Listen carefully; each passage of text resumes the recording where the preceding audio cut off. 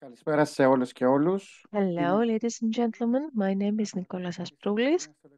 I work at the Academy of Theological Studies of Volos, and I would like to welcome you to today's meeting, the full meeting of the online series of speeches with title Time for Action. This meeting will discuss a very critical issue of our times, and namely artificial intelligence. Is it a threat or is it an opportunity? Before telling you a few things more about our distinguished speakers and the agenda, I would like to say a few things both in English and Greek, sort of housekeeping rules for our participants in order to be able to facilitate the conversation.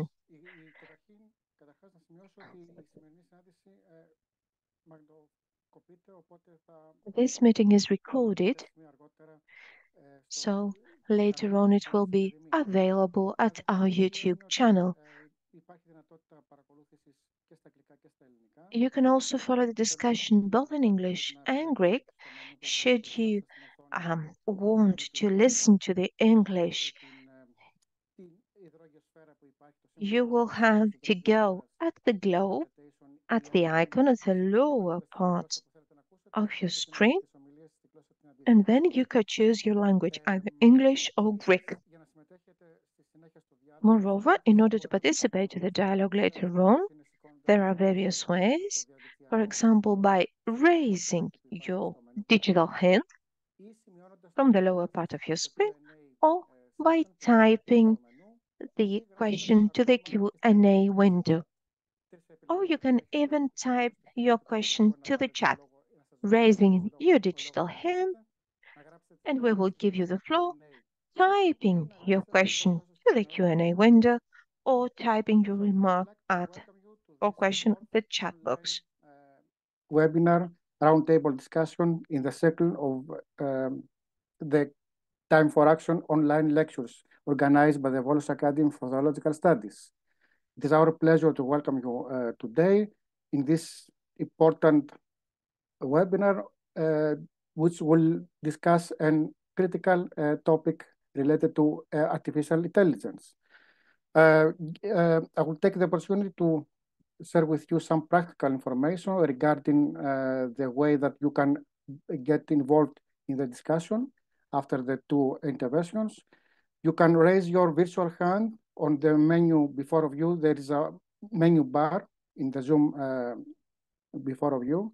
You can raise your virtual hand, or you can write your comment or question in the chat box or by using the Q&A session. I would like also to mention that this webinar will be recorded, so it will be available afterwards for someone that would like to watch the video. It also, I would like to mention that you can also choose your language in order to hear in English or Greek the today's webinar by again choosing the globe on the web or the menu bar of Zoom and select your convenient language. Πριν δώσω το λόγο στους ομιλητές, θα ήθελα να πω δύο λόγια για τους δύο ομιλητές. Before giving the floor to our two speakers, I would like to say a few things. First of all, we will have Dr. Theofanis Tasis, who is a philosopher and lecturer of practical philosophy at the University of Alpen-Adria in Austria and visiting professor at the university in Switzerland, while our second speaker, Dr. Gayle Woloschak, is a professor of Oncology and Radiology at Northwestern University in the United States of America. Now, without further ado, I would give the floor to Dr. Theofanis Tasis for 25 minutes to share his ideas. He has written a lot of books and texts on artificial intelligence, so he might be one of the few Greek experts, if I may so, on the artificial intelligence. You have the floor. Thank you very much for your invitation. We are at a crossroads. The now rapid evolution of artificial intelligence, we know that it keeps growing. So, artificial intelligence is multimodal, meaning that it cannot work only with text, but in real time, it can record video, it can work with images, music, and give back both text, sound, and images. Artificial intelligence can work with information at a real time from multiple sources, and therefore you understand that this reflects the ability of human brain to work with all kinds of information at the same time. The question right now is if it would be possible for a future version of artificial intelligence to become conscious. So the relationship between conscience and um, brain is very complex. However, being smart doesn't mean that necessarily this being has got conscience. In my opinion, the ability of artificial intelligence today, such as GPT-4, to work and interpret, if you wish, information from a lot of sources, does not mean that it has got conscience. And in my opinion, in the future, this would not be the case. Conscience is a human characteristic, in my opinion, which can be differentiated from computational characteristics and skills of artificial intelligence, and this is because it is combined with our bodily function. PCs, for example, have to run softwares, and for that, and that software does not affect its hardware, the hardware of the PC. And if this hardware would start to change during this process, the software would start to have errors. However, we know that human brain has got a plasticity, and during our life, there are new synapses formed there in the brain, but the synapses stop working. There is a plasticity showing exactly this uh, combination and this interaction between this process of being conscious. The fact that, in my opinion, we cannot have a conscious artificial intelligence, and of course, there are other arguments. This is my choice to use the argument of biology. This does not mean, however, that artificial intelligence will not grow as much as human intelligence, that we can have a general artificial intelligence that will be able to do almost everything that we can do, that human beings can do, and maybe in some of that tasks, it might be even better than human beings. And consequently, to create a super intelligent AI that would even be more intelligent than human beings. Therefore, for the first time in the history of mankind, there is a question.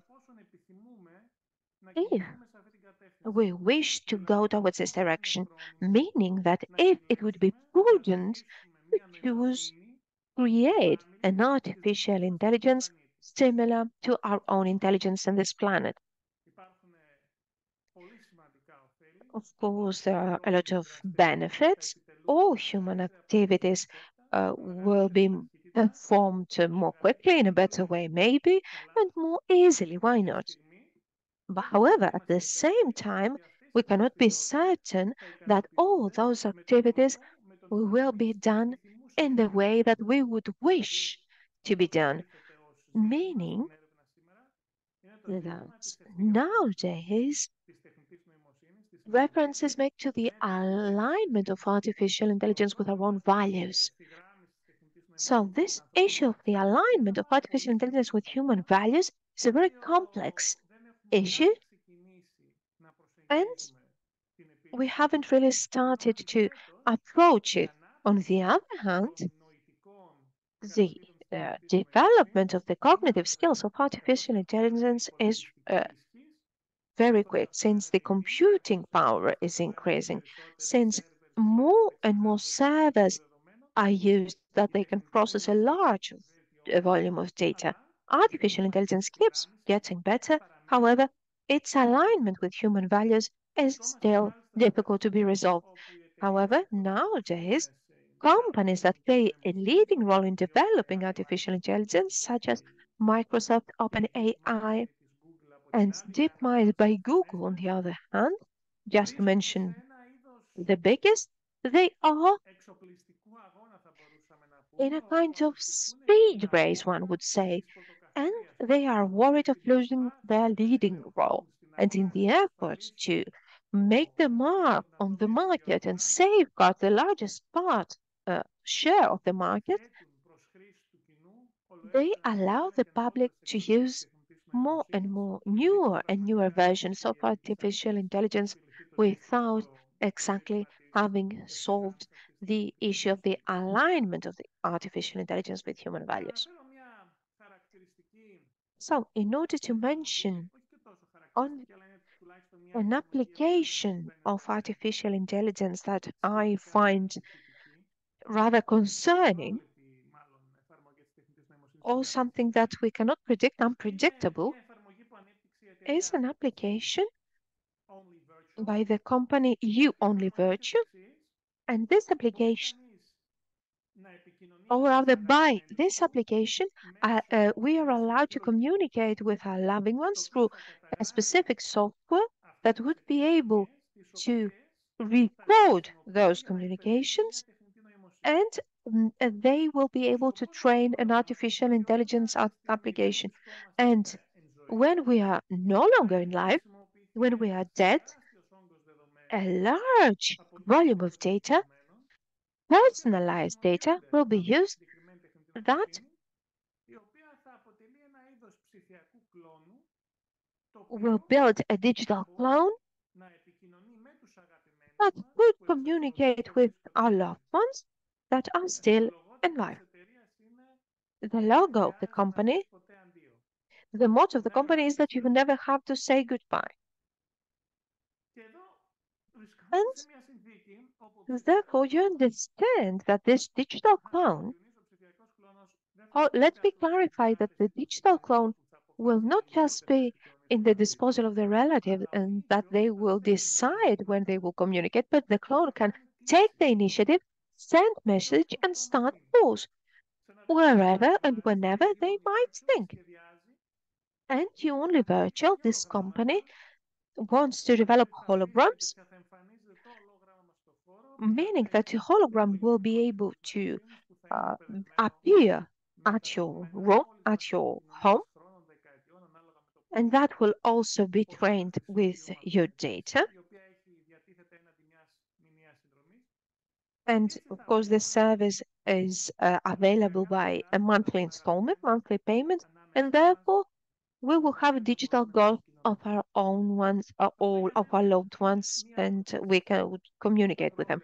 This, in my opinion, is one of the unpredictable applications of artificial intelligence that showcase the possibilities that this technology entails. Those possibilities will find a lot of users, I'm sure. And the difficulty, in my opinion, can be summarized in the following message, in the following dilemma, if you wish. On the one hand, we have something that will help us do a lot of chores, for example, answering hundreds of emails or book hotels or airplane tickets or file our tax return. And on the other hand, the freedom, because by assigning this application with our chores and later on all of our tasks, since they will be done quite well, we will find ourselves in a situation where this gradual assignment of human activities to the artificial intelligence will lead to the loss of our freedom. This dilemma is not easy to be solved because out, even before the Industrial Revolution and more after Industrial Revolution, technological development is based on that human tendency, if you wish, towards doing our lives easier. Technology make our lives easier, more comfortable, and for the first time, we find ourselves to have to answer to that question: is there any limit to this facilitation? Is there any limit to that easier life? And where should that limit be? This is a question towards the legislator in the state as well as for the users themselves. Another example, in order to illustrate my point, my argument, would be the following. We discuss here today, and those of us who follow us online, we are not in a position to do very complex mathematical calculations with our minds. And this is why, because we can use calculator. Nobody is ashamed to say that we cannot do with our minds complex mathematical calculation. Even people with PhD in mathematics. Nowadays, artificial intelligence is writing texts, texts that are have a quite good quality. Most of the times, it is not easy just by taking a look at them to understand that they were written not by humans but by an artificial intelligence application. Therefore, I could easily imagine that humans might lose the ability to write texts, or no one would feel the need to read books, since they can have the summary of any book of any text very quickly and easily at their disposal. This, of course, is not something that will happen overnight.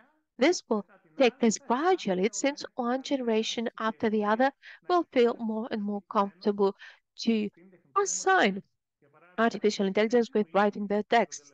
For example, my students for the last year, they use artificial intelligence in their communication with me, and while their emails they were fairly badly written, nowadays most of the students' email are high quality and very well written, very well articulated. So it is easy to assume that they use artificial intelligence to write their emails. So this dilemma between uh, freedom and facilitation is very important because it relates to the question on which human activities have value per se, meaning which are the activities that have a meaning for us, for human beings, and which are those activities that have no value for us. For example, uh, transferring nuclear waste is a human activity that could be delegated to a robot run by an artificial intelligence software, is not something that has got meaning for humans themselves. However, to answer to our mail is something that it would not be prudent to be delegated to artificial intelligence. Let us also note that Microsoft is buying out a lot of robot companies because they want to install,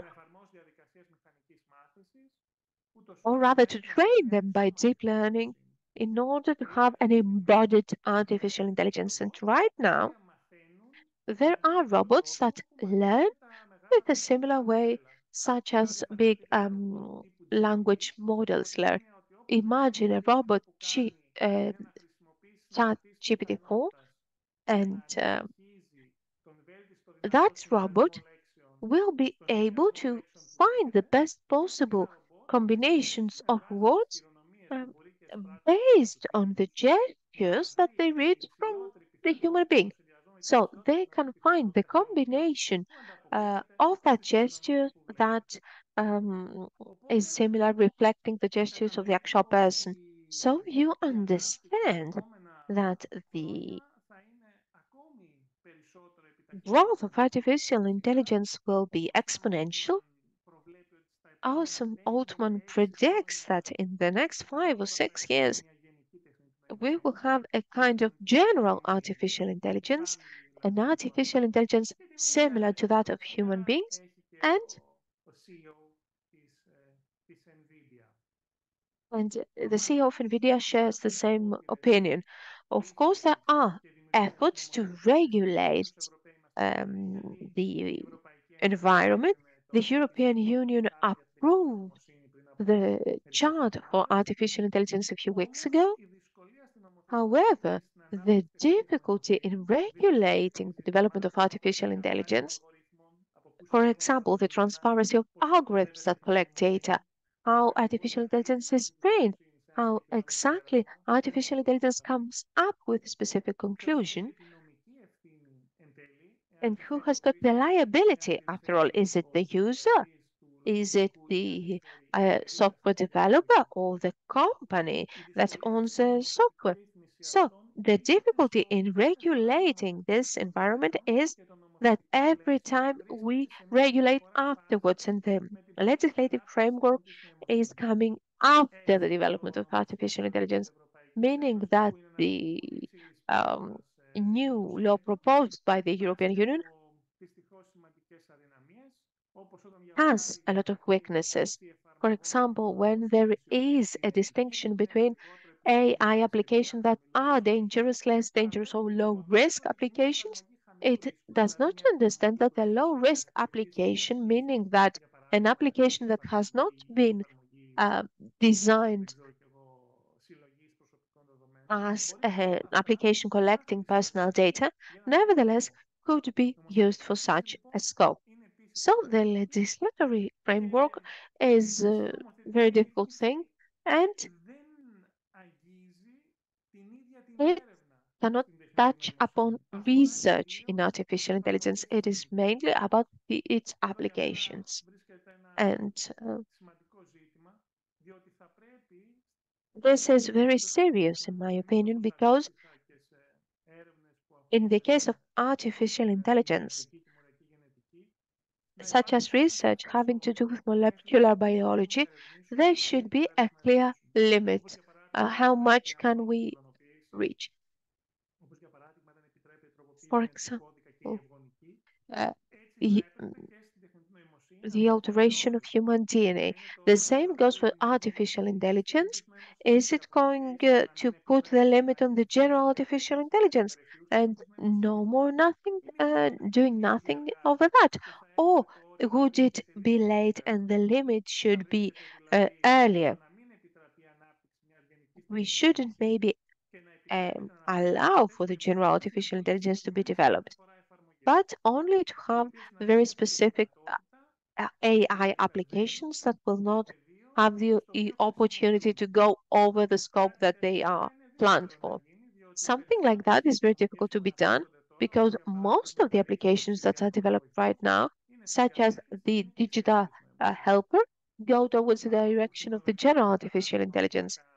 Or as rumor has it that Apple will show on April 18 will be a version of Siri that will use a large prognostic model in order to communicate with the user seamlessly and undertake various activities and tasks in real time.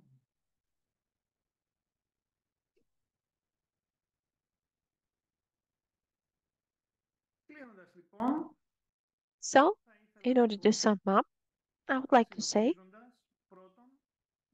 that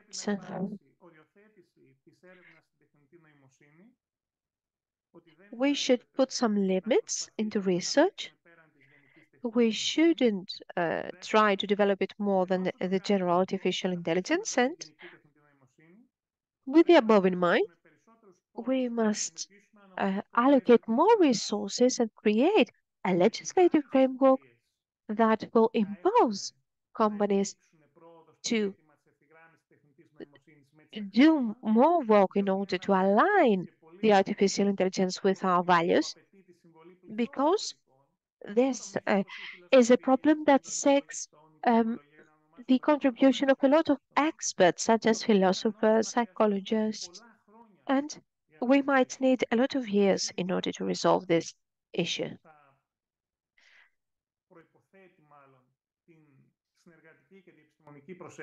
And as we said, it needs an interdisciplinary approach in order to have AI applications that do serve the needs of human beings. And I don't want to say that we can build a moral artificial intelligence, but an artificial intelligence that would not be amoral. We want a moral artificial intelligence that will not be conscious, but would be able to interpret our own values in such a way that would not be harmful to us, meaning that we should safeguard that it would be harmonized with our goals without causing harm, and at the same time safeguarding our autonomy and independency. This is not just a philosophical and scientific problem, this is a political issue, in my opinion, that will change the human history. And a prerequisite to resolve this issue is to choose which are the activities that should be delegated to artificial intelligence and which we believe that we should keep for us because they are valuable to us. And in order to answer to that question, we should go once again and try to answer the question, what is man? Thank you very much. And I'm looking forward to the discussion. Thank you very much for this wonderful presentation. I'm sure that we will have a lot to discuss. Now, I would like to give the floor to our second guest, Dr. Gayle Woloschak. Gayle, you have the floor. Yeah, thank you, Nikos, and thank you, Dr. Tasis, for such a great description. I think it helps set up the stage for what I want to say. I'm going to use slides, so I'm going to share my screen right now.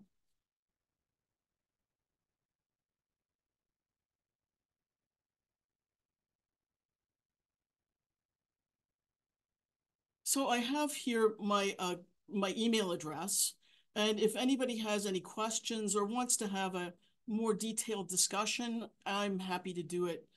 Please feel free to contact me. So I just want to set the stage by talking a little bit about how AI places itself into our thinking about ethics. So ethics is a branch of philosophy. It's where we kind of talk about what's right and what's wrong, and we address disputes that have diversity from a moral perspective. It comes from the Greek word, as most of the listeners probably know, ethikos, and it tries to define what's best for the best way for us to live, how we should think about things. Cyril of Jerusalem had a comment on ethics, and he basically said, I won't read the entire quote, but he wanted to say that it's not just knowledge that's good, but it's trying to understand what the best approach is for how we should act. So it's actions that are important here. And I guess I want to give the perspective that from the Orthodox perspective in general, technologies are neither good nor bad. It's how we choose to use them. So for instance, radiation, which is what I work with most of my days, is both good and bad. If we do not manage our power plants properly, if we do not manage how we handle radiation, it can be very harmful. But on the other token, we use radiation to treat cancer, to be able to have people live better lives. So there are advantages and disadvantages, and they're good and bad. So if we now digress and talk about machine learning and AI, I am probably going to lump these together in most of my discussion, but they are actually separate disciplines. Machine learning is where we use very large data sets to help to understand, to make our machine learn information. We use it most often for filtering emails, for speech and pattern recognition. In my own lab, we use it for understanding very large data sets. I have data from 49,000 mice, 24,000 dogs. I can't possibly understand that myself. So we use machine learning approaches to be able to assess it.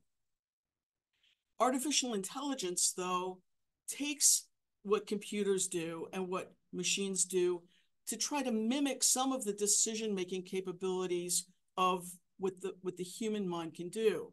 So we're going a step beyond understanding data and now trying to synthesize, use that data to make decisions.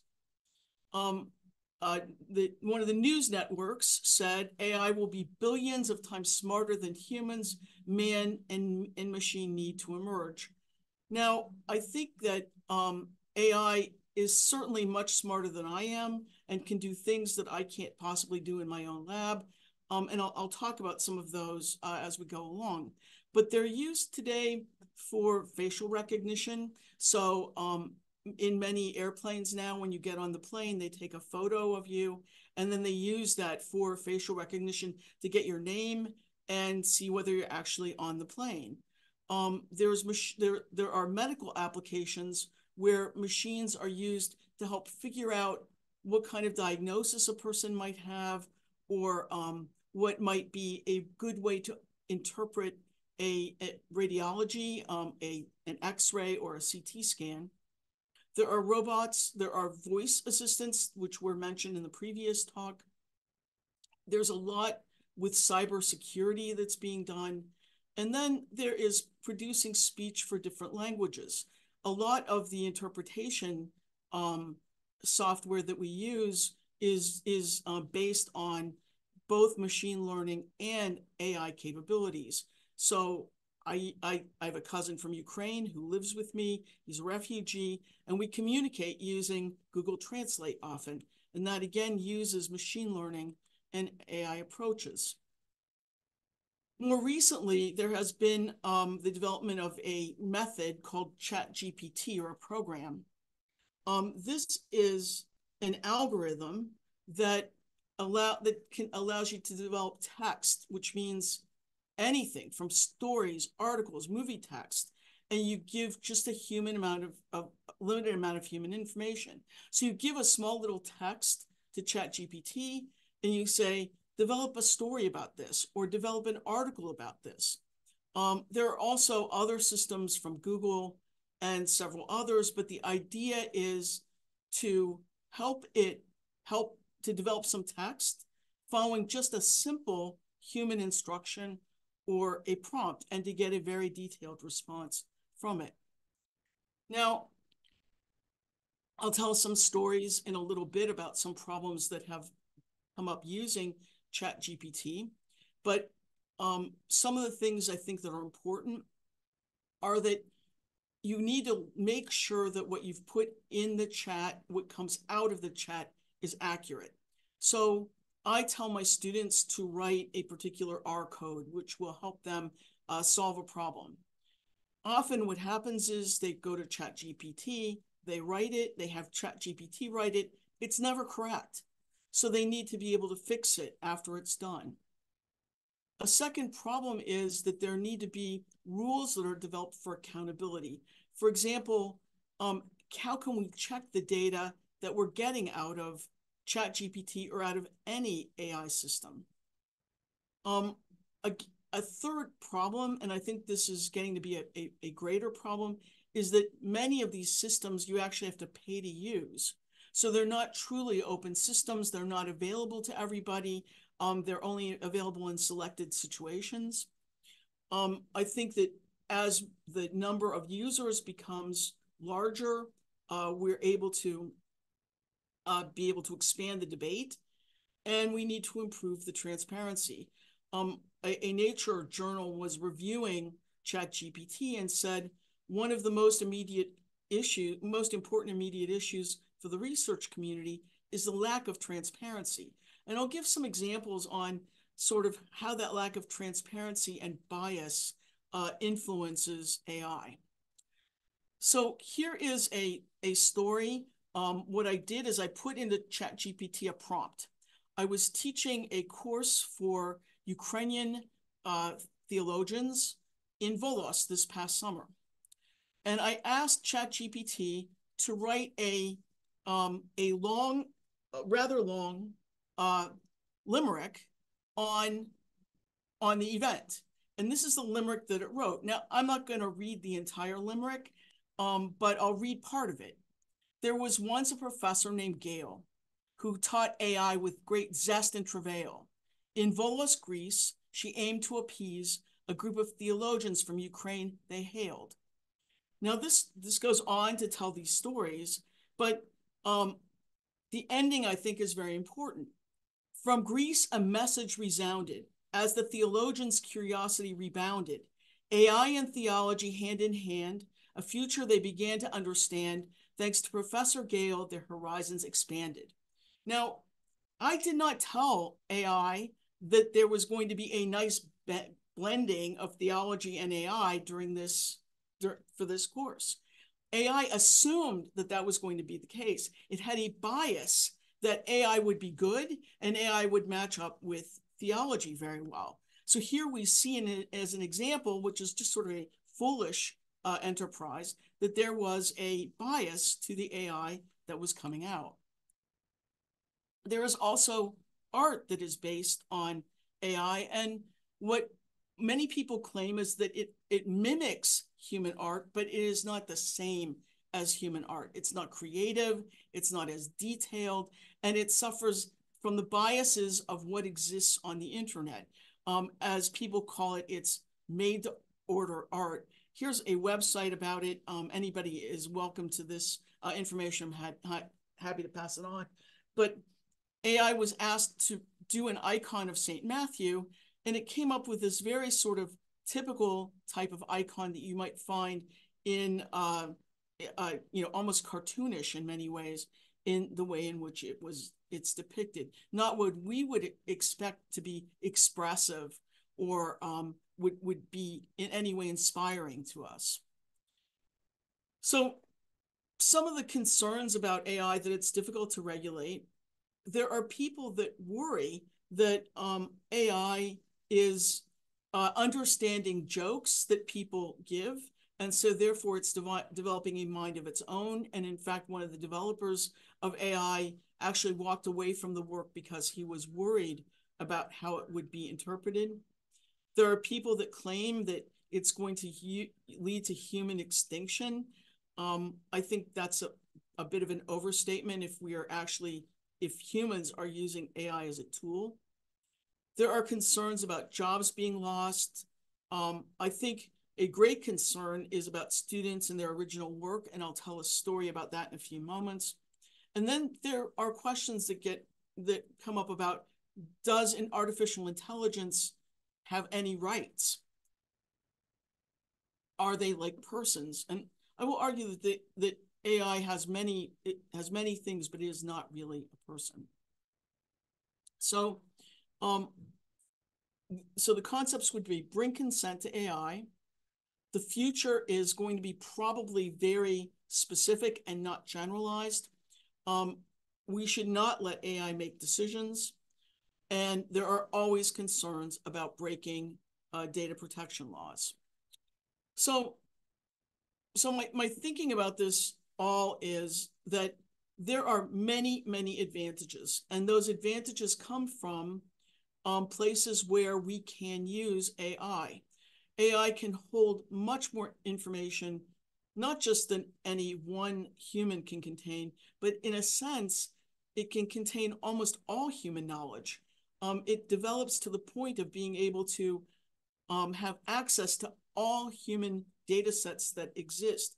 It's not quite at that point, but has millions of patient data, millions of financial budgets. All of that's possible. It was not possible even 10 years ago. There are big applications in clinical care. I live in a clinical department, and I see it coming up. In fact, this morning, I just had a meeting with radiologists who are trying to use AI to sidestep having any physician interpret the data. For finance, for language, and then in universities, for my students, they use it for language correction often, and for writing. In medicine, there is medical domain knowledge. So you can actually say, I don't, tell me about this disease, and AI can make it be very easily accessible in a way that's synthesized better than you can get on the internet. For a lot of radiology, you can actually use AI right in the clinic to do some of the work that needs to be done. AI can be used for helping to make bedside decisions, for interactive note-taking. I myself use it for interactive note-taking. We certainly use chat bots for patients. And then even now, there have been for probably the last 10 years, robotic surgeries that are programmable. Those are going to probably get better and better so that the robot can make some decisions as it's going through surgery. So we have these aspects where there's artificial intelligence, machine learning as a part of artificial intelligence, and then deep learning as a field within machine learning. And this deep learning allows us to understand things in depth, not just in breadth. And so it provides us with a lot of new knowledge. So this was a paper that came out in Nature just a couple of weeks ago. And it's interesting because the prompt that they gave the AI was Black African doctors helping poor and sick white children, photojournalism. This is the image that AI came up with. And in fact, it's a white doctor helping Black children. So what happened was the AI had such a bias to it that it assumed that a Black physician would not be helping white children and drew the exact opposite of the prompt of what was requested. So this is a bias that exists within AI, and it comes from the fact that AI gets its data from the web. And if there are biases in the kinds of information that were put on the web, they're going to be present here. This is another set of data that were done from looking at stereotypes. And if we call sort of the zero being the balance where it's equal, in the upper panel, they have 100% male as being on one side and 100% female as being on the other side. And of course, housekeepers, nurses, therapists, and flight attendants were 100% female. Cooks were close. For male, firefighters, taxi drivers, software developers, and then chefs were predominantly male. Again, this is how AI chose to portray these people. And you can see that it is a very, it gives a biased picture. Let's now look at the white versus non-white. The pilot, the therapist, the flight attendant, the chef, the software developer, the firefighter, the nurse were mostly white. The housekeeper was equally distributed. The cook was a little bit in the non-white, and the taxi cab driver was leaning toward equality here. So you can see that that there is a bias that exists in the system, and this is going to be very difficult to overcome. So the challenges are validation, of course, verification, trying to make sure that what we see is true. When AI is considering billions and billions of pieces of data, it's very hard for us to verify that it's accurate. There are social biases. There are privacy issues because my data went into AI just like everybody else's does. And shouldn't my data belong to me and not to some broad community? And then there are worries about pre-training data sets of what people think should be instead of what the world is. So the example of that would be if somebody said, well, it shouldn't look like this, it should be that everything is parity. So let's make AI take this stand. Then we're programming AI to do what we think it should do rather than what it actually does. Okay. There are videos that are available, and I would recommend these two if people want to look at them. Geoffrey Hinton has talked about the warning of AI. He was one of the people that developed it. He did an interview on BBC News where he quit Google and talked about why. And he also did an interview calling it an existential threat. I'm not sure I agree with all of Geoffrey Hinton's views, but I think it's worth it to look at him. So again, AI fits into typical technology. It's neither good nor bad, but depends much on the application. There are a few orthodox perspectives on it at this point. You can find a few. There was a Science and Orthodoxy Around the World conference on AI and theology in Balamond. There was one, there's one in Poland done by Alexandra Stevanovic. There have been certainly consideration of AI in a post-human promise of creating an infinite virtual world that has had somebody discuss at least those topics. And there are some people that say that postmodern technology raises the same questions as pre-modern theology did many years ago, and it's nothing new to the world. There was even a movie written by AI. This is the link for it if anybody would want it. I'm happy to share these slides with anybody, and it'll be on the video, of course. Now, I want to tell 4 stories about AI, and I think that I'll use them to give a flavor to the perspectives here. So first of all, I love AI. I use AI in my lab, and it allows me to do work that I couldn't do any other way.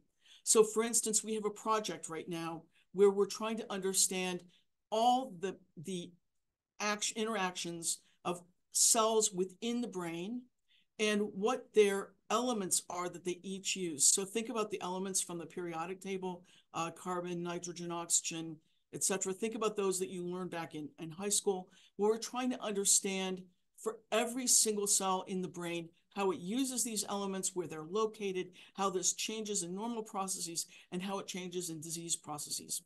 We could never do this without AI. You can't even map all the interactions in the brain without AI. So AI opens possibilities for work that we can do now that we would not have been able to do in the past. So it's really remarkable and gives us some unique possibilities. So I'm excited about what AI can do. But I'll also tell the story of those Ukrainian priests who took my class this past summer at Volos. And I asked them to have ChatGPT write a sermon. So we asked ChatGPT to write a sermon, and they wrote the sermon for the Feast of the Transfiguration because the feast was coming up. So they said, write a feast for an Orthodox parish on the Feast of the Transfiguration. That was the prompt. And the ChatGPT wrote a sermon that was very accurate. It gave particulars of the feast day, ways to think about it. But when I asked the group what they thought about the sermon, they said that it was accurate, but it had no heart. It didn't have that kind of human component. It was not the sermon that should be given to that group of people in that parish on that day. It was a generic sermon that could be given to any group of people on any Feast of the Transfiguration. So they felt that it lacked human interaction. So that's a limitation, I think, that they found. Although I have to note that somebody said maybe more sermons written by ChatGPT would be better than the ones we hear. That's just a joke. The third application I want to talk about is a student who, I'm a dean at Northwestern, and I have to deal with the academic integrity issues that come up for students. And one student turned in a paper that the professor thought ChatGPT had written it. And in fact, when I looked through the paper, there were things that were inappropriate. And it was an example of ChatGPT kind of hallucinating. ChatGPT made up its own mind of what should be there, and it wasn't really relevant to the topic. But the student turned in the paper, and we ran it through several checks, but most of those checks are inaccurate. So you hope that the student's going to admit to the problem as you're meeting with them. So I met with the student, had tried to talk about the seriousness of turning in a ChatGPT paper when it's expected to be your own work. And it turned out, as we came to the course of discussion, the student did not write the paper. He had his brother write the paper for him. And then, upon later questioning, his brother used ChatGPT to write the paper. So I think the lessons of that story are that, first of all, don't ask others to write a paper because they might use ChatGPT for you. But the other lesson is that you can actually distinguish in many examples when ChatGPT has written something. And again, that human element is missing from the work.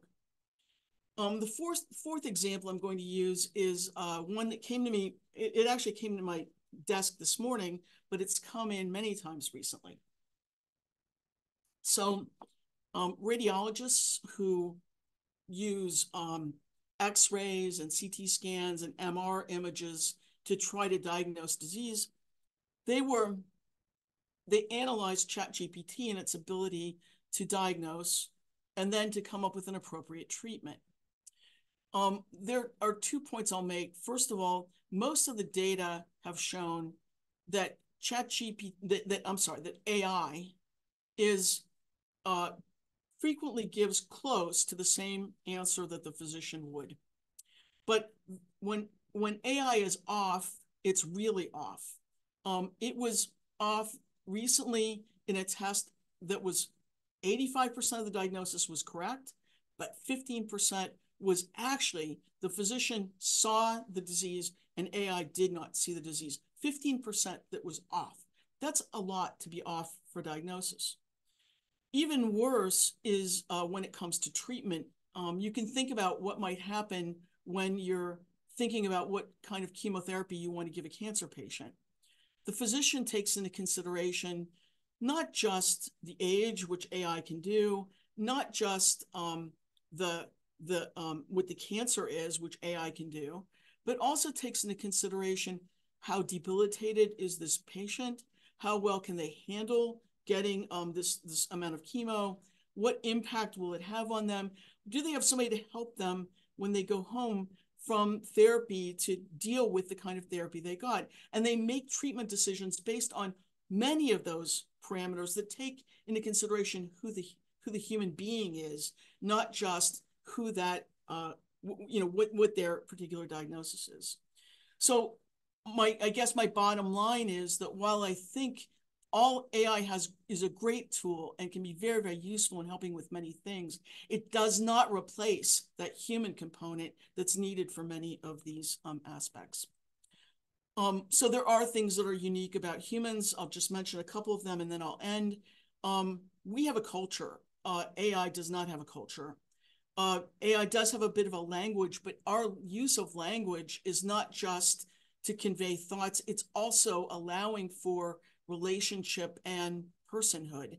We establish who we are to some extent by an interactive discussion that goes back and forth. What is unique involves a fulfillment of being, and there is a uniqueness for each person that even between identical twins is unique per person. I think other people would say that other things that make us unique are common sense, world-shaping capability, and responsible agency.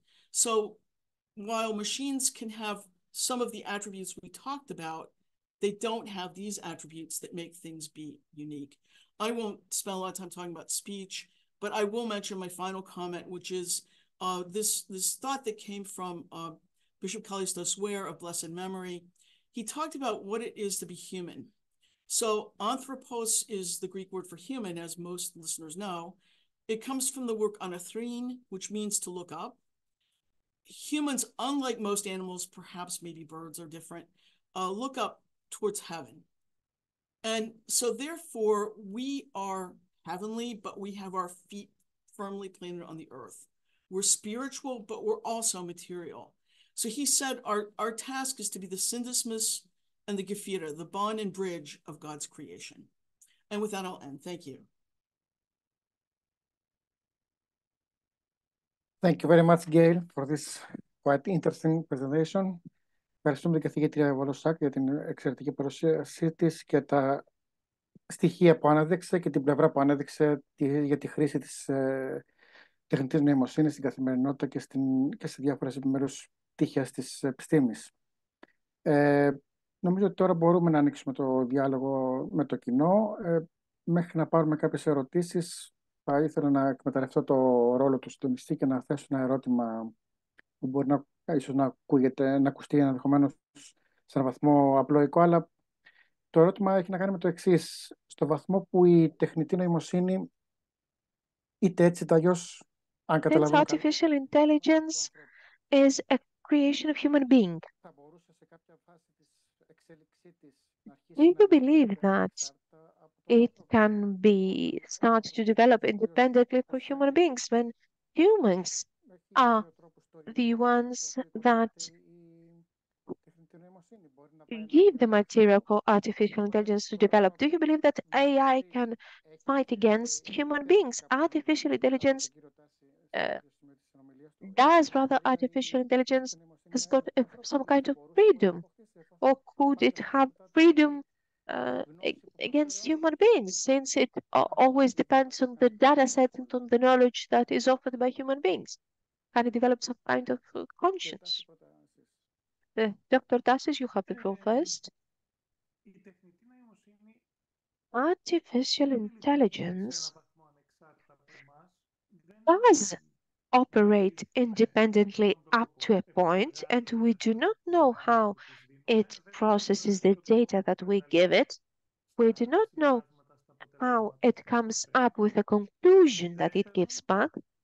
And secondly, us themselves design it in order for itself to work in the most effective way by correcting its procedures and processes that we may not know.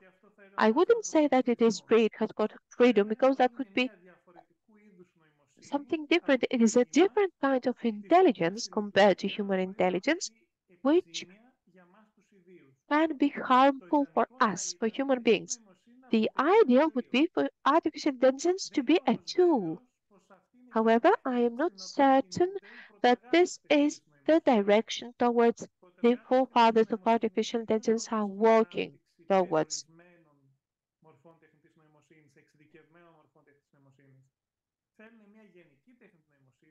Its leaders want a general artificial intelligence and a super artificial intelligence. For them, our AI is not a tool, is something different. And for some meta-humanists, artificial intelligence would be a new meta-human being that would be our successor, so to say. Thank you. Dr. Woloschak, you have the floor to answer to the question. Yeah, so I think Dr. Tasis said it very well. I don't think we know the limits of artificial intelligence yet. But the one point he made, which I really agree with, is that we need to put limits on it. So we need to know now that there could be possibilities of it expanding beyond what we expect, and to already begin legislation that would put regulations around it before we get to the point where it gets out of hand. I don't think in its current form it's likely to be dangerous, but it is evolving as people work with it. There are two kinds of people that work with AI. There are the people that develop it and the people that apply it. I apply it, but when I talk to the developers, they tell me that they believe it can be expanded. It may be expanded much beyond what currently exists. And that's, I think, where we need legislation. I would like to push towards a certain direction. A second question would be the following. Theologically speaking, since the establishment of artificial intelligence might be part of the creativity of human beings, theologically speaking, it starts as a creator and co-creator along with God. Why should we believe that there are limits necessary when it comes from let's say, from the tendency of human beings to create? Why should we pose limits? Who would be the person who would place limits, since we ourselves create artificial intelligence? And if artificial intelligence will be independent and autonomous, how can we be, as the creators, put the limits on it? I'm happy to answer that question because I have to deal with this every day. I mean, Gayle, if you would like to give the floor first to sure, no problem. To keep the order. That's all. Please. Συγγνώμη, απάντησα εγώ πρώτος επειδή απάντησα και εγώ πριν πρώτος, οπότε... I do apologize for taking the floor myself. I do apologize, Gayle. I'm sorry for that. Okay, thank you, Professor Tasis. Sorry for that.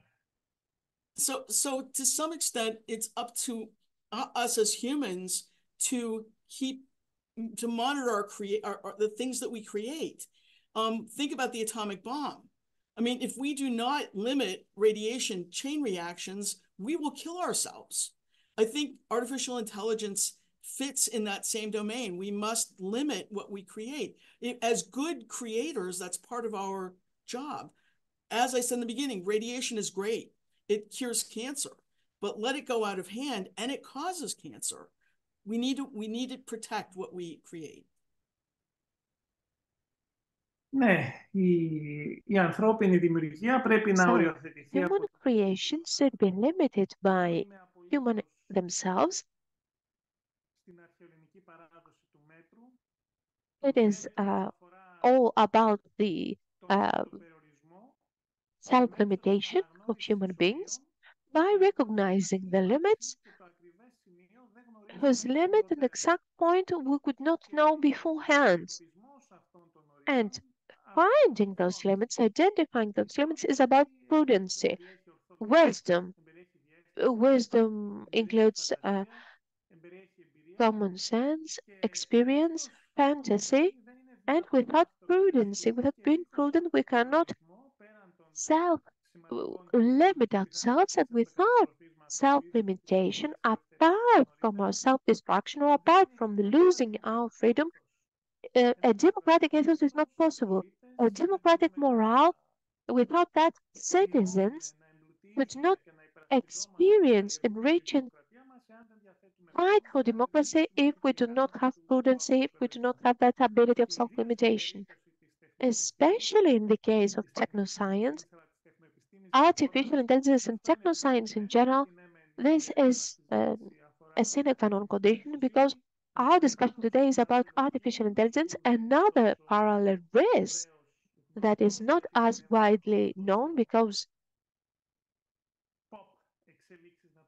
its developments are not so known, is the human upgrade, the so-called issue of human upgrade. Artificial intelligence will be used for the human upgrade. We do have the first brain implants from human link, and this is a field where a regulatory framework should be imposed, and we ourselves should put self-limitations. Any kind of intervention in the human body that is more than restoring our health should not be allowed, in my opinion.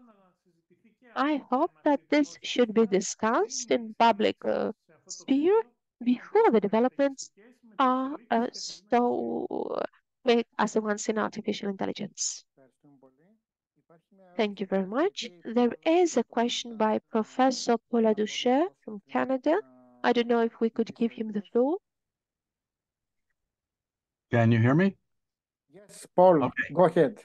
Yes, thank you very much, Gayle and Professor. I do have one question in the sort of danger area for artificial intelligence, and this is the military application of artificial intelligence. I have seen some suggestions, for example, that Israel may be using artificial intelligence for autonomous weapon systems in Gaza, just to give an example.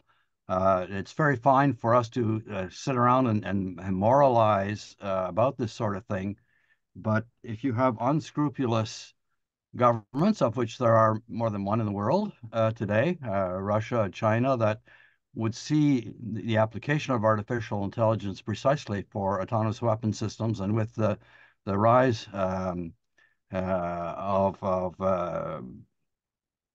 particularly drones equipped with artificial intelligence, we're into a completely different ballpark. I know it's for us. I said we can sit around and moralize about these things, but practically speaking, what can be done? Where are we likely to be going?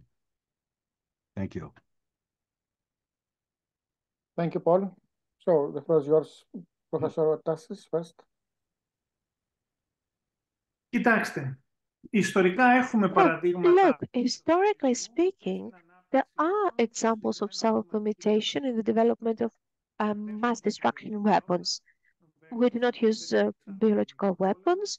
We do not make chemical war. We have achieved that, so to say. So artificial intelligence is a more difficult case because for the time being, AI is not a weapon of mass destruction. AI can be used as a software in drones. It can be used for attacking the infrastructure, the grid, etc. Can be used as a means to stop telecommunications, but for the time being, it's not a weapon of mass destruction. Therefore, artificial intelligence will be used for as long as the effects of its use will not be evident.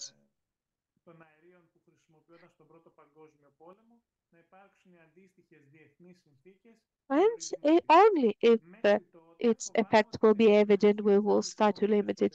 Until then, AI will be used in wars and war operations, and I do hope that the conventions for its limitation will be entered into before drones, before using drones that have AI software, because there is a huge issue here. Some people may say that it is better to send robots at the war and not kill our soldiers. However, the other countries that would not have AI robots will keep sending in the war human beings. Therefore, we would have a nightmare scenario where embodied artificial intelligence could kill human beings on the war. And before something like that would happen, it would be a good thing if we would enter into international conventions for the limitation of AI in war operations, at least to discuss the, let's say, the approved uses.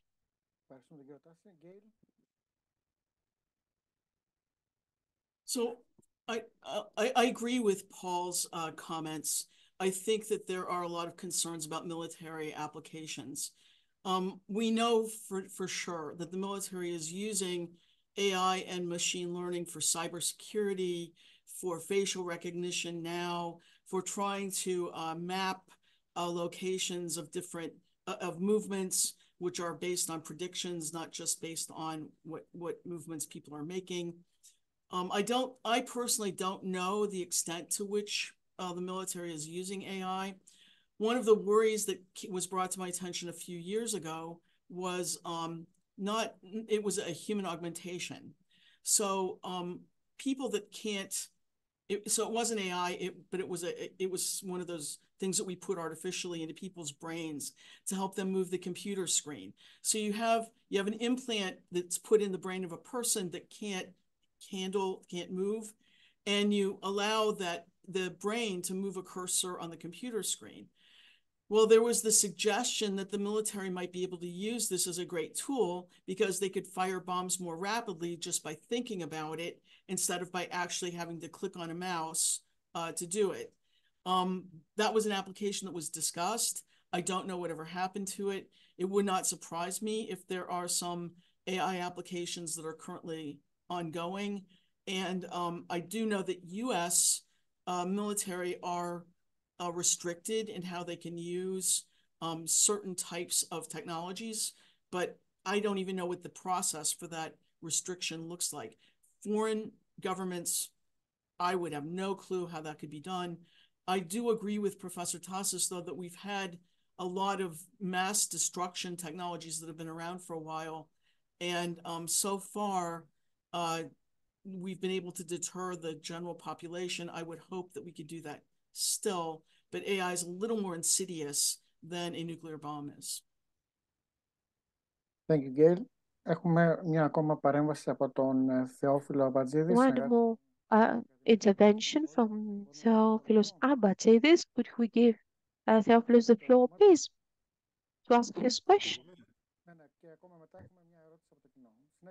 And then one more question. Theophilus, yes, you have the floor. I would like to thank, first of all, the two speakers.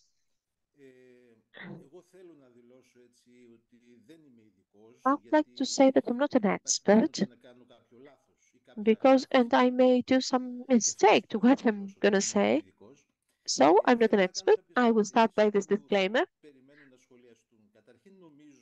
First of all, in my opinion, as well as in every important social or philosophical issue, we have the two sides, the optimists and the pessimists. It is very difficult to look upon the issue having a more, let's say, cool approach.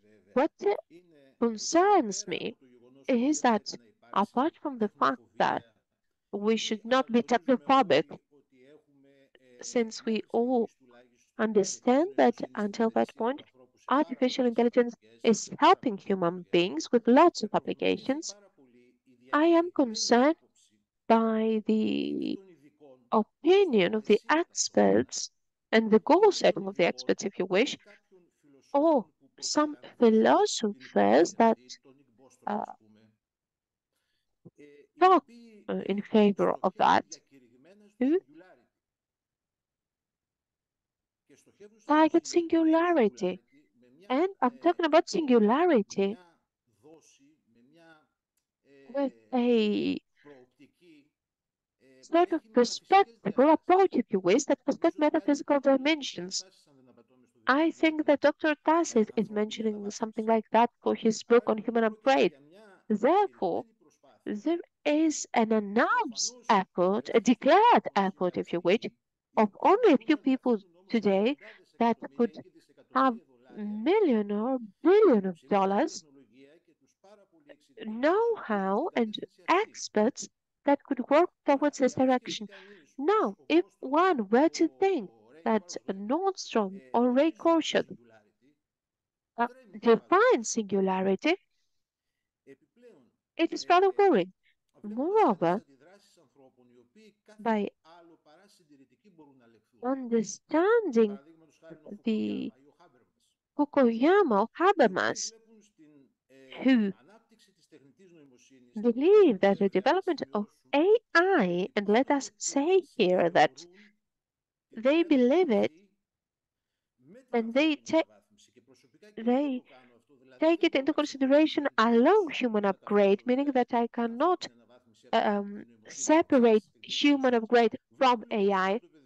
I think that those things go hand in hand. They see a threat for democracy and human rights. I'm not sure if some kind of moral or self-limitation or ethics is solution enough. Fukuyama seeks, even in Christian idea of God or in Kant, a base of ethics. But the ethics is not something unique, and we cannot all agree on a minimum of ethics. And last but not least, my last remark is the fact that declares perspective for the end of human beings, or if you wish, for an obligatory application of AI and the singularity. So through this geopolitical competition of large states and big powers, it is difficult to say that, yes, I will not go down that road. Because if the other state does that, they will be much more powerful than me. So within this concept, the grievous concern would be what is human after all? And what is that will safeguard human beings?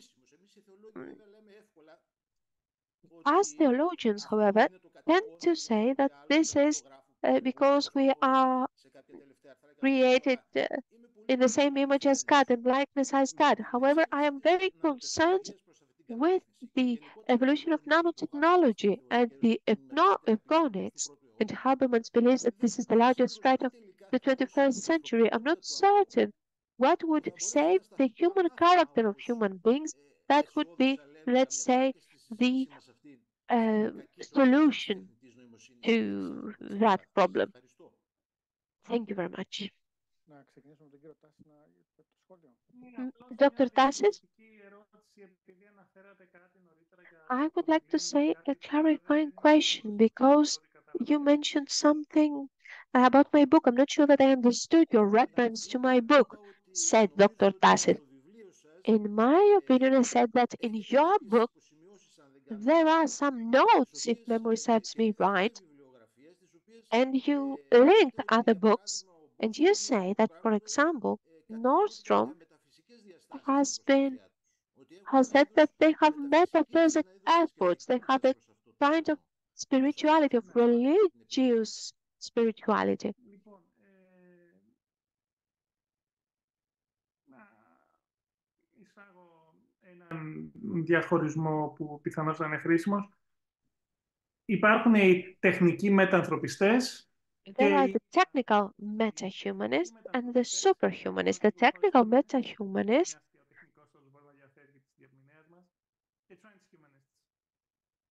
and the transhumanists.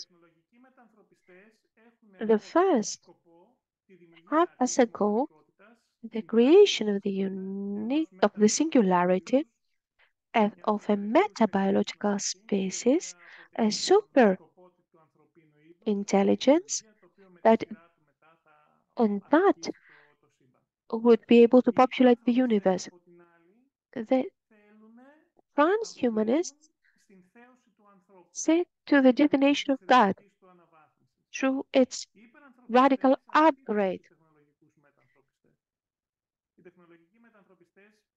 So the technological meta-humanists see the human upgrade as a tool towards singularity.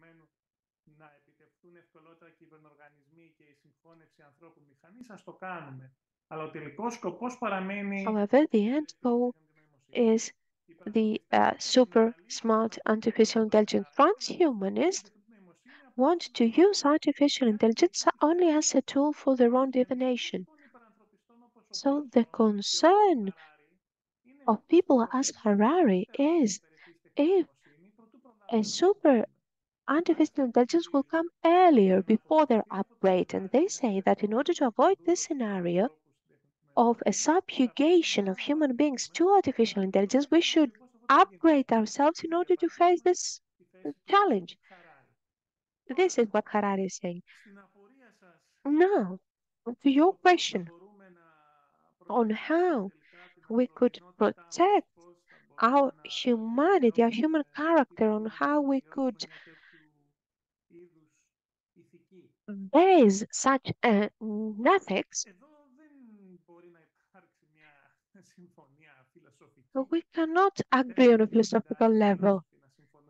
Philosophers, we don't agree. We don't have this tendency. Such as every philosopher who works on ethics haven't agreed until now. The same will happen with the artificial intelligence. As far as I am concerned, the humanity is a positive part of human nature. We have empathy, we have fantasy as human beings. We seek what is beautiful, what is truth, or what is just. Those are characteristics of our humanity, of our human character. And those, for me, it is worth defending them. And our form today as embodied living creatures is valuable for us. I don't agree that there is a better human being, a better form of human being that can be achieved through our technical upgrade, so to say, because the formulation is that allows us to believe that those people are objects. Maybe mobile phone, a mobile device can be upgraded because it serves a purpose. And we believe that if we will improve its characteristics, we'll give it a better RAM, we give it a better signal, that machine might be upgraded, that the mobile device will be better. But what is a better human being? And why this better human being will be able to achieve with the use of technology that just would maximize their skills, meaning that this train of thought is childish, in my opinion. Human being is an object with specific attributes. Those are uh, specific, and we can upgrade it and become better. On the other hand, the people who believe the singularity, they are anti-humanists because for them, human species is a means to achieve a goal. They do not care, define the fact that they are human themselves. For example, records fine. So, in my opinion, defending humanity in our form is something that a burden, if you wish, that is for all democratic citizens to bear. And how we are going to do that, we can discuss it if you wish. But it would be much more important to agree and to try to defend it. Personally, the Church of Praise and theologians invite me more to seminars in compared to philosophers, and this showcases that despite the fact that we come from different beginnings, it seems that we have the same goal to defend our human nature. And that makes me optimistic. Thank you very much. Gayle, now you have the floor. Yeah, I for your think Professor comments. Tasis said it very well. The only thing I'll add in is that sometimes there's a fine line between what it is to be improving humanity and what it is to go too far. That example I used before about implanting a device into the human brain to allow one to move a cursor. Well, in a person that's paralyzed, that tool changes their disability into an ability. There are other things that we have done that, like, for instance, drugs that help people be able to concentrate better when they have concentration problems. Those are technologies too. So it seems to me that if we're using them for people that have deficits, it's got one purpose. But if we're using them to improve people that do not have deficits, then we're trying to make superior human beings, and then it becomes dangerous. So it's that same issue about technology. It's how you choose to use it that becomes important. For the transhumanist agenda, there certainly is a lot of movement or discussion about taking human thoughts and putting them in a box so that you can now have a machine brain instead of a human brain. I think a lot of this is science fiction. We have not yet put one thought into one computer stick. I think it is very far off, and I'm not sure the purpose is valuable. I mean, as Professor Tasis said, we are human beings. We have certain features, we have certain functions. Why do we want to be something that we're not? So I think that those were all valid points. Thank you, Gayle. Μια τελευταία ερώτηση από το κοινό έχουμε, η οποία είναι A last question from the audience. I will read it in Greek. By Mr. Hiotis, how can we safeguard that the so-called three laws of robotics by Asimov will always be integrated in AI applications? And which is the institution that could impose those laws? Dr. Tasis? Look, I'm not sure if those three laws of robotics are enough to safeguard that AI will be safe and positive. Let's say that I asked artificial intelligence to make everything that makes people, human beings, happy. And it starts changing people's faces with plastic surgery and makes everyone the same, so to say. This was the easiest way to make them happy for that application. And the laws are respected. Or the example, if we ask artificial intelligence application to improve the production of clips, and it tries to improve the clips, the paper clips, and that is everything is good. It consumes more and more computing power, so it starts to use the grids, the factories, the plants. It puts down houses, demolishes houses in order to resolve that problem. And at a point, only the planet is only a computer without human beings, and its only goal is to improve the production of paper clips.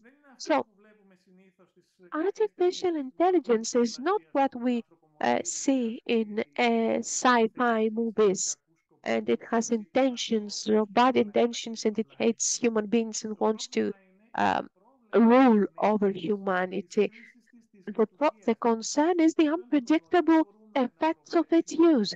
The problem is that we cannot predict exactly what is going to happen during the interpretation of our own order via the artificial intelligence application. And this is why somehow our values should be included in its operation to align its operation with human values. And this problem is very difficult to be resolved. Haven't we have started discussing it, but right now research focuses on the faster development and evolution of artificial intelligence and not the alignment of AI with our human values. We don't know where we should start from in order to align AI with our values. One might say that let's give it to read all the ethics theories of the philosophers and everything will go well. However, this is not the case because our theories, each and one of us has weaknesses, and a lot of theories are incompatible with each other. Therefore, even if we would teach all those theories to AI, it doesn't mean that it could do something better, something more than us philosophers do. So we should create a new ethics theory, but if we could have that ethics theory, that theory would not be for human beings because we should have experience of the human nature. One should have a bodily function. How can one be moral without empathy, without having a body, without uh, having prudency? Even Spock in Enterprise did have a body, and he recognized that the lack of emotions is not on his benefit, and this is why later on Spock is having humor and emotion. And however, even Data, who is a robot, has as a goal to find some kind of humanity which is unattainable to it, despite the fact that it is super intelligent compared to human beings. Thank you, Gayle. Yeah. So first of all, I think we have to give Asimov credit for thinking about what AI was back in the 1960s. He wrote the 3 laws of robotics way back before we even knew what robots were going to be able to do. So I think that's pretty amazing that he had that foresight. Good science fiction author. I do think that some of the legal, and let me just say also, the people have written the 4th and 5th laws since. One is that a robot shouldn't tick off a person unless it violates the other laws. And the 5th law is that a robot should know it's a robot. So there are now 5 laws, but they're not all Asimov's laws. But I think that the kind of legislative approach that Professor Tasis mentioned is exactly what would be helpful here. This would force people to put into their AI approaches this kind of thinking about protection of humans. So I think that it's only going to be legislation that's going to help with that. AI is going to be legislated, I'm certain, in the future. So we'll see what happens. And I thank that person for asking that question and reminding me of my Asimov days. Thank you, Gayle. Κλείνοντας αυτή τη σημερινή συνάντηση, η οποία είχε δύο εξαιρετικές So παρουσιάσεις. last but not least, after those wonderful presentations by our distinguished speakers, I would like to thank you all for being here. I would like to thank our audience for being here, the people of the Academy of Theological Studies for their contribution, as well as, of course, our interpreter that took part in this meeting. I would like to remind you one more thing, that our next meeting for the Time for Action events, and it will take place within the framework of our collaboration with the Metropolis of France, the so-called Liturgy After Liturgy. It will take place on the 25th of April, having as a guest speaker Professor Paula Ducher, who was here today, and we will talk about Saint Maria Sketchova of Paris as an example of the liturgy after liturgy. We would love to have you here with us. I would like to thank one more time the two distinguished speakers and to wish you all a good night. Good night, everyone. Bye-bye.